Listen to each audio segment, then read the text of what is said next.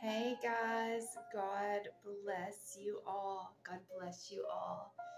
So today I would just like to read us some scripture. I am going to be reading Psalm 91, the entire chapter. I'm going to read it in two different translations though. We're going to start with the New King James.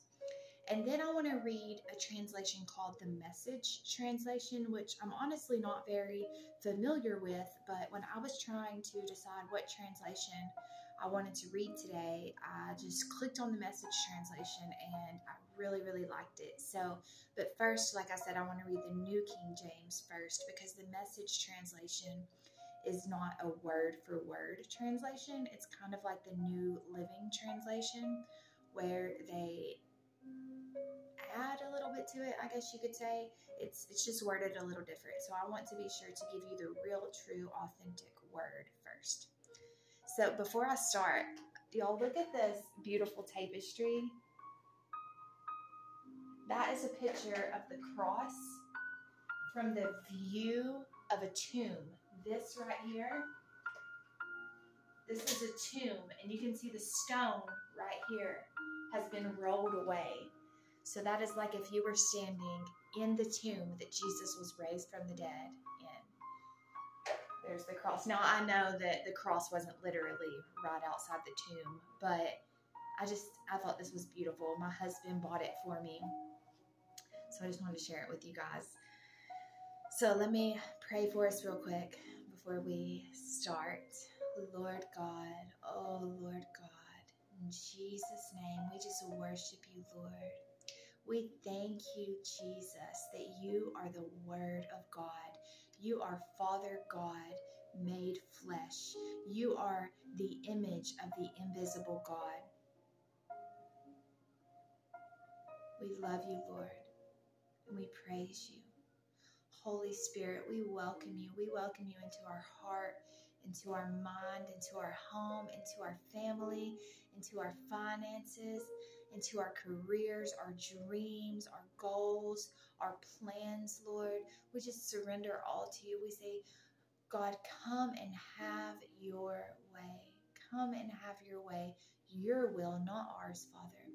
Thank you for comforting, encouraging passages in Scripture like Psalm 91 that remind us that if we seek you in your kingdom first, then we are safe. We can hide under the shadow of the Almighty. You cover us with your wings, Lord. Thank you, Father. Thank you that we can be certain that when we rest in you, we are resting secure. When we put our hope in you, we will not be disappointed. When we put all of our faith and our trust in you, you will come through in Jesus' name. We thank you for that promise, Lord. We thank you that we still serve the God of the Bible, the God of Abraham, Isaac, the God of Joseph, the God of Mary, the God of Noah, the God that the apostles, the disciples, which did become apostles, but the disciples followed, because Jesus, we know you are God. Holy Spirit, we know you are God. Father God, we know you are God. You are one God. 3 parts, 3 persons, but one God. And we just worship you. We just want to honor you, Lord. We say all glory and dominion and power be unto you forever. As we go into this time of reading your word, I just ask for fresh revelation, Lord. Fresh revelation. Seal up the truth in our hearts that you are here. You are near us. You are in us, in front of us, behind us, all around us, above us, below us. You are everywhere, Lord. You are in everything. This world, it distracts us sometimes, and sometimes we lose sight of you, God. Help us not do that. Help us remember that the way to have a renewing of the mind is to dig deeper and deeper in your word. We should be feeding on your word. The Bible says, man shall not live on bread alone. Jesus himself said this in the Bible. Man shall not live on bread alone, but on every word that proceeds out of the mouth of God. Thank you, God, for the Bible, which is inspired by you. And And thank you, God, that you also still speak today, that we can hear from you outside of the Bible also. Thank you that your promises are still for today, that your power is still for today. May we never hinder you or grieve you, Holy Spirit, by trying to put you in a man-made box and tell you how, when, and where you can move. Because, Lord, you are the creator. We are the creation. You are the master, and we are the servants. And we have come to serve you, Lord, whatever it looks like. I don't care, Father. I say, send me. I will go anywhere. I will do anything. I will serve anywhere.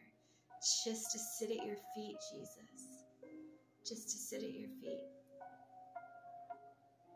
I pray the peace and the joy of the Lord over everyone watching this. Anyone struggling, Lord, struggling with anything, please make a way where there seems to be no way. Please make our crooked path straight. Please right every wrong, whether it be a wrong, our wrongdoing, or someone else has wronged us, Lord. I pray that you will make a way. We love you, Father God, and we just worship you and praise you in Jesus' name. Amen. All right, so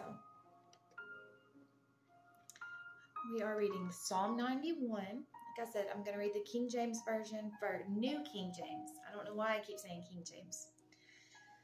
So it says, "He who dwells in the secret place of the Most High shall abide under the shadow of the Almighty. I will say of the Lord, He is my refuge and my fortress, my God, in Him I will trust. Surely He shall deliver you from the snare of the fowler and from the perilous pestilence. And He shall cover you with His feathers, and under His wings you shall take refuge. His truth shall be like your shield and buckler. You shall not be afraid of the terror by night, nor the arrows that fly by day, nor of the pestilence that walks in darkness, nor of the destruction that lays waste at noonday." Verse 7 says, 1,000 may fall at your side, and 10,000 at your right hand, but it shall not come near you. Only with your eyes shall you look and see the reward of the wicked. I prophesy to you now that even though 1,000, that no matter what happens, the weapon may be formed, but it shall not prosper in Jesus' name. Nothing can by any means harm you if you are hidden under the wing of the Almighty. Those who call upon the name of the Lord shall be saved. Those who find refuge under His wings shall be protected. He is our shield. He is our fortress. He is our stronghold. He is our strong tower. Jesus, Jesus. Verse 9. "Because you have made the Lord, who is my refuge, even the Most High, your dwelling place, no evil shall befall you, nor shall any plague come near your dwelling. For He shall give His angels charge over you, to keep you in all of your ways. In their hands they shall bear you up, lest you dash your foot against a stone. You shall tread on the lion and the cobra, the young lion and the serpent you shall trample underfoot." Now it's switching to the Lord speaking in verse 14. "Because He has set His love upon me, says the Lord, therefore I will deliver Him. I will set Him on high, because He has known my name. He shall call upon me, and I will answer him. I will be with him in trouble. I will deliver him and honor him, and with long life I will satisfy him and show him my salvation." Isn't that so just encouraging to know that is for us today too? That is for us today too. Praise God. We serve a God who is not dead. He is surely alive. And like that song says, He's living on the inside, roaring like a lion. God wants to roar through you. Holy Spirit wants to move through you. Holy Spirit wants to move in power through you, wants to break chains through you, wants to set captives free through you, wants to heal thousands through you. Submit to Him and let His Spirit flow freely. He says, I will not let you be put to shame. Don't be afraid of the anointing. I feel like I'm supposed to tell somebody that right now. And maybe I'm speaking to myself because sometimes I am afraid to step out in the anointing that I know has been put in my life. God has placed a really high calling on my life, and sometimes I just think, why would you choose someone like me? I'm so ill-equipped for this. I am so unqualified. But God takes the unqualified and He qualifies them through His Holy Spirit. So if God has given you a task, or if there's been a prophetic word spoken over you that has come from the mouth of God, then I pray that you will not fear the anointing, that you will not fear failure, that you will not fear man, that you will have more faith in God than you have faith in fear, and that you will step out in your full potential into the calling and the purposes and the plans that God has for you. He has got your back, and He will not let you be put to shame. So now we're going to read the Message version. Still reading Psalm 91.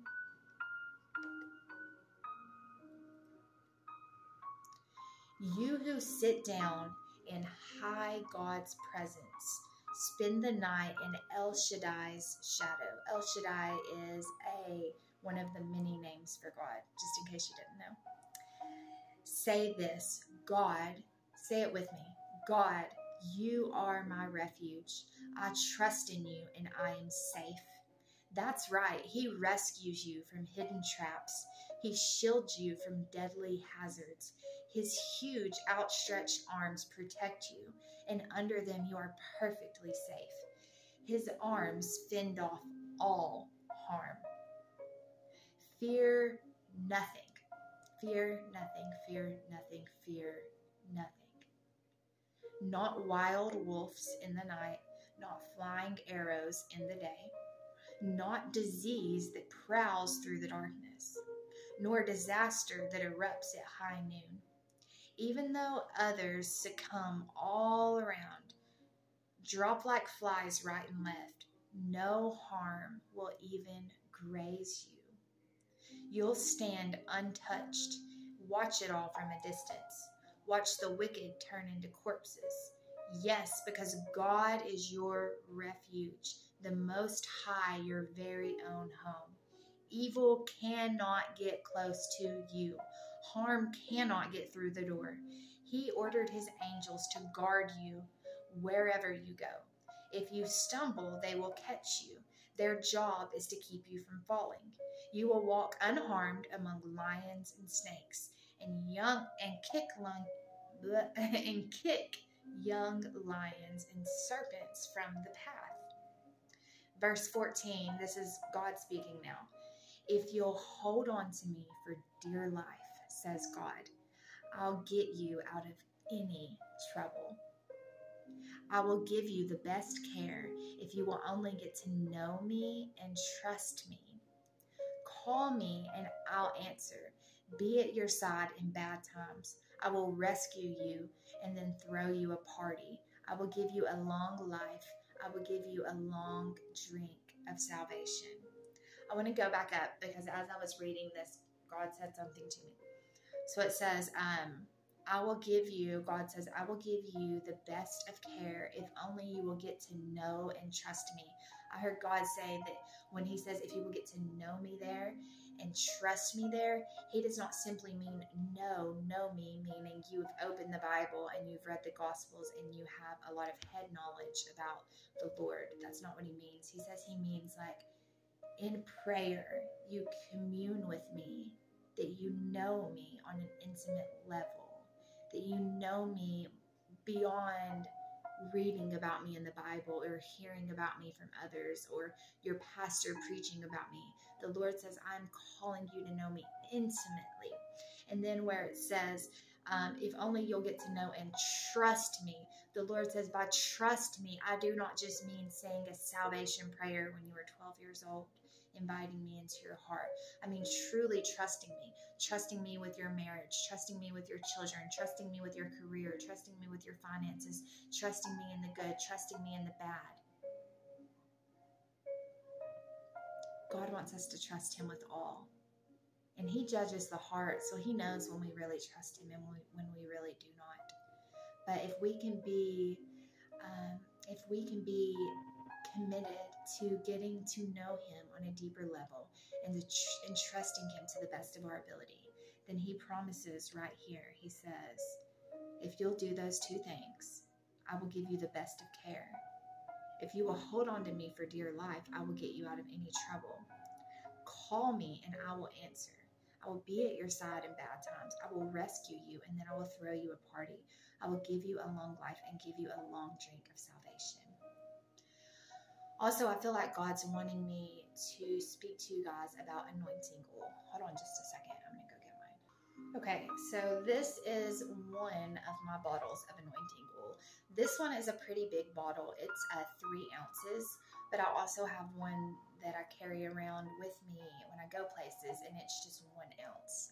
So I really feel like God, or I know, not just I feel like, I know for certain, that God has really had me lately speaking to pretty much everyone I've spoke to. Jesus. Okay, so the Lord speaks to me as he does a lot of people I know, but he'll give me like a message to give to someone, or, you know, a word for them. And lately, for the past several weeks, it seems like it's included anointing oil. God is calling his church to start purifying themselves, to start sanctifying themselves, to start cleansing themselves. And I don't know if you use anointing oil or not, but if you don't, I really encourage you to start. Okay?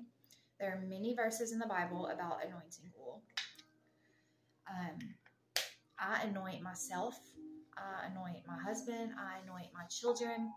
I anoint my home. I go around and I anoint the doors, the windows, any entryway into my home. I anoint all electronic devices. I anoint pillows. I anoint all kinds of stuff.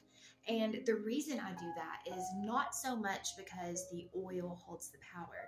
The power comes from the Holy Spirit. The power comes because of the name of Jesus. But it's biblical when you're sick to use anointing oil for many, many different reasons. So I really feel like God is saying to the church right now, to all who have ears that will listen, he is saying, I want you to consecrate yourself on a deeper level. I want you to start using anointing oil. I want you to put it on yourself, and I want you to declare my promises over your life. I want you to declare things over your life. I want you to declare a sound mind. I want you to declare good health. I want you to declare breakthrough in whatever area you need it. Our words hold power, and the Lord says it's time to start speaking words of life and stop speaking words of death. It's time to start speaking blessings instead of speaking word curses. Our words hold power. The Bible tells us that the power of life and death is in the tongue. We need to speak life.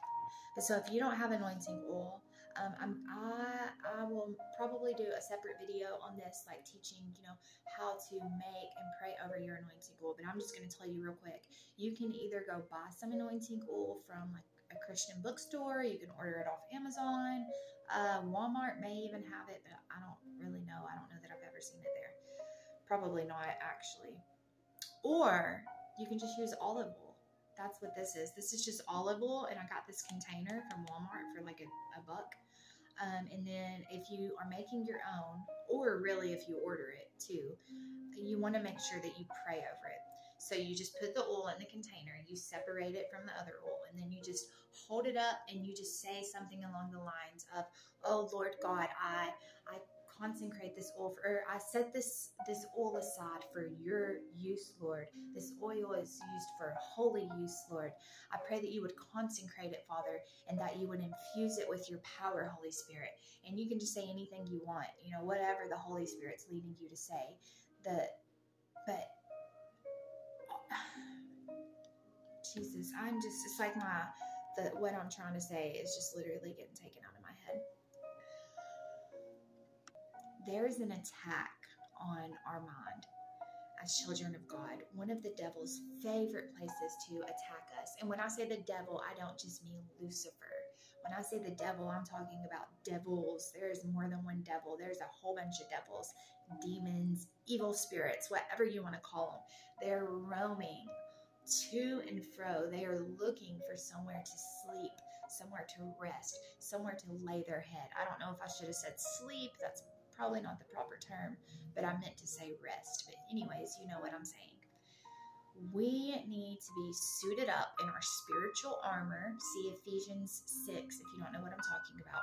And we need to start listening to God better. We need to start listening for that soft whisper. And when he tells us to do things that may seem like they don't really have much purpose, things like anointing ourselves, we need to be obedient and we need to do what the Lord is saying. And I come to you today in the name of the Lord, and I'm telling you that the Lord says to start anointing yourself. I don't know why, but I do know that he's saying it, and he's been saying it for a while. So please be obedient. But anyways, I just pray blessings over you in Jesus' name. Oh, Jesus loves you so much, so much. And he's going to prosper you. He's going to protect you. Run to the arms of the Father. If you stay close to him, if you stay connected to the true vine, then truly nothing can harm you. Like I said, the weapon may be formed, but it shall not prosper in Jesus' name. But you have to stay close to the Father. When we venture away from him, when we try to go our own way, our own path, our own will, then we put ourselves out in the open and we make ourselves more easy. We make ourselves easier to be attacked. It's easier for us to be attacked when we are not close to the Father. And how we can get close to the Father is through the Holy Spirit. The Holy Spirit is a person. He has feelings just like you and I do. And he wants to be in our lives, and he wants to have first place in our lives. He wants to be included in everything we do, our day-to-day lives. He wants us to include him in every plan, in every conversation. He just wants to feel included. And when we grieve him or shun him or quench him, he doesn't scream like, "Hey, what's wrong with you?" No, what he'll do is he'll just get quiet and he'll just quit talking. Now, he's still there. The Bible promises that he will never leave us, but he will get quiet. And I've been through points in my life these past 2 years. I was radically saved August of 2020. I was a powerless, lukewarm, religious Christian before, but then I was baptized in the Holy Spirit August of 2020. So I say that's when I truly gave my life to Christ. But since then, there have been moments when I have been stubborn and rebellious, and I have tried to go my own way, and I've tried to listen to other voices that were not the Holy Spirit. And I have found that it has really seriously grieved God, and that he has gone silent on me until I repent. And repent does not just mean to apologize. Repent means to literally turn from what you are currently doing and to do something different. To a change of behavior, a change of heart that leads to a change of action or a change of behavior. So anyways, I'm just saying all this to say, be obedient to the Lord. If God's asking you to do something, anything, whatever it may be, do it, because you want to keep hearing from him. It is so hard when you are just wanting to hear from God so bad, but you've just separated yourself from his presence. You've put like a wall in between the two of you because you've tried to do things your own way, and it's just heartbreaking, and it's very depressing and discouraging. But that doesn't have to happen. That doesn't ever have to happen. If we'll just stay in the Father's will, keep our eyes fixed on Jesus, and welcome in the Holy Spirit. Be welcoming. Tell him every day, Holy Spirit, you are welcome here. I surrender to you, Holy Spirit. You are welcome here. Also, pray every day. Okay, I just heard God say yes to this. So what I'm fixing to say, he's saying yes. Holy Spirit himself is saying yes to this. Pray every single day for a fresh filling of the Holy Spirit.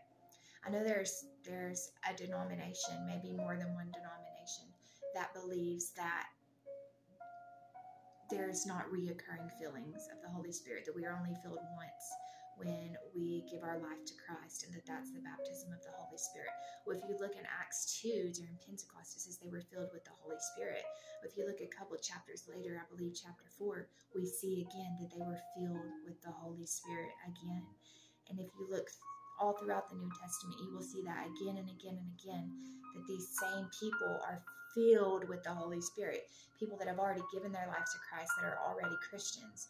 So that shows us we can be filled more than once. God wants to fill you to overflowing every day. So ask him. The Bible says if you, being evil, know how to give good gifts to your children, then how much more will your Father in heaven give the Holy Spirit to those who ask? So ask. And if you have not received the baptism of the Holy Spirit, if you are a Christian but you don't feel like, I'm trying to find the right words. If you are a Christian but you don't feel like you've been baptized in the Holy Spirit, you don't really feel that fire inside of you, that's okay, because God wants to do that for you, and he will do it for you today. I'm just going to pray for you real quick.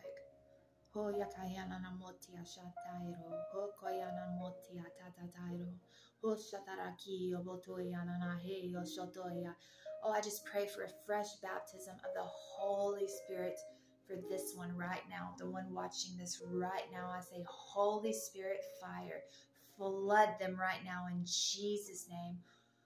Fresh filling of the Holy Spirit, Lord. I pray you release their prayer language, release their tongue, release their prayer language, Lord, in Jesus' name.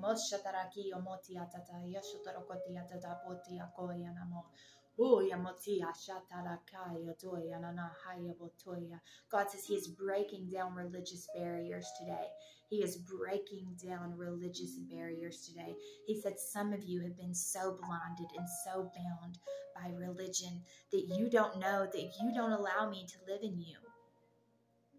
You don't allow my Holy Spirit to live in you. And you are so blinded by your deception that you don't even know.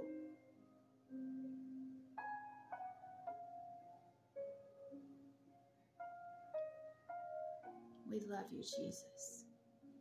We love you, Lord.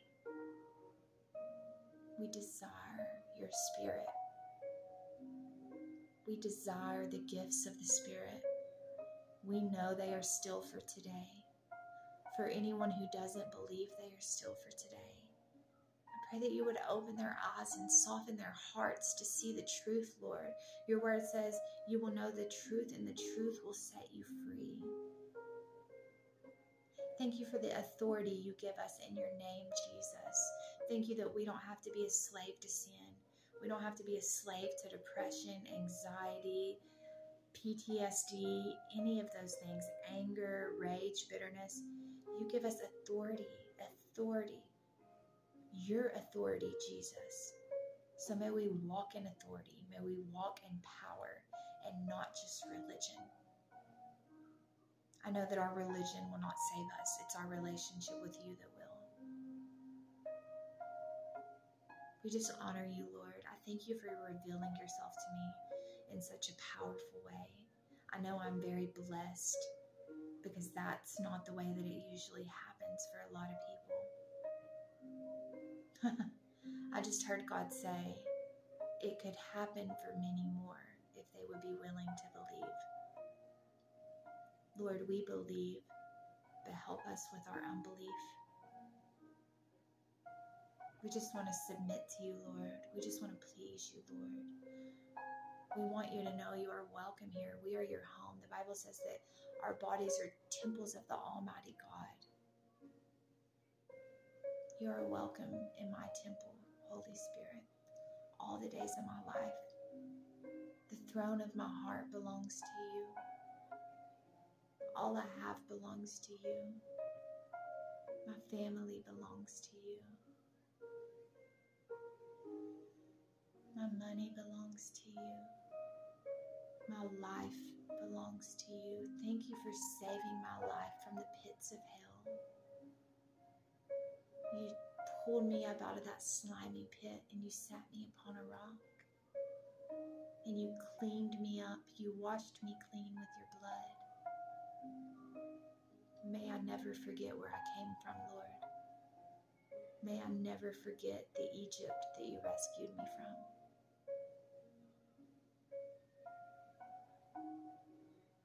I just heard the Lord say that some of you need to realize that you have to go through the wilderness to get to the promised land. You have to go through the wilderness to get to the promised land. We love you, Lord, and we praise you. God bless you all. I hope you have a great rest of your day. Remember that those who stay close to the Lord, those who hide under his shadow, shall be protected. No harm shall ever take them. No sickness, no evil spirits. Jesus says, I have given you all authority. All authority.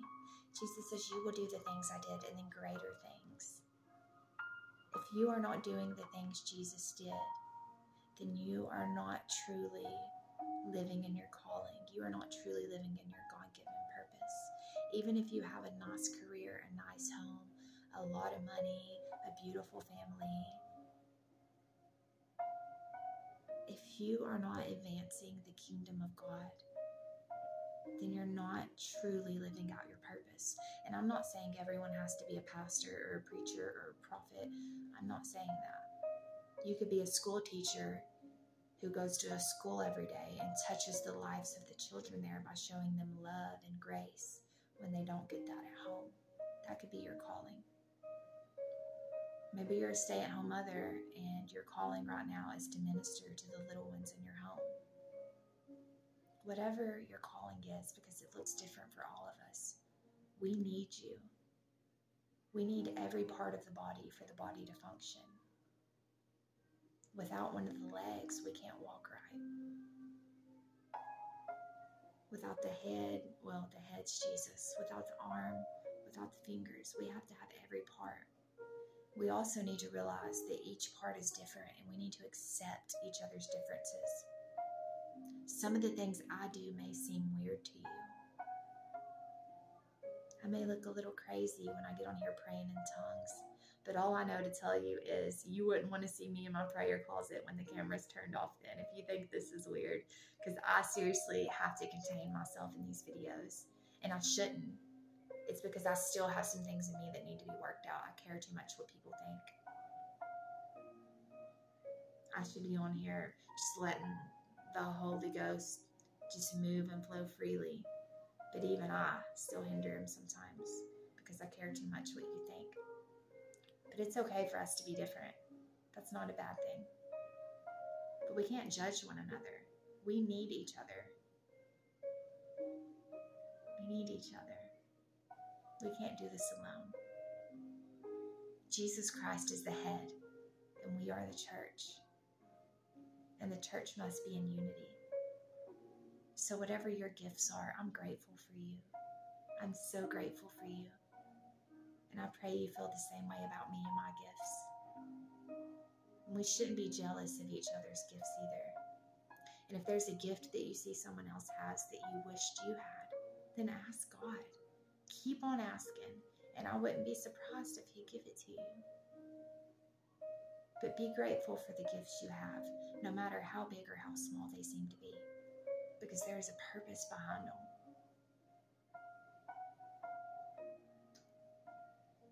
God bless you all. Have a great rest of your day.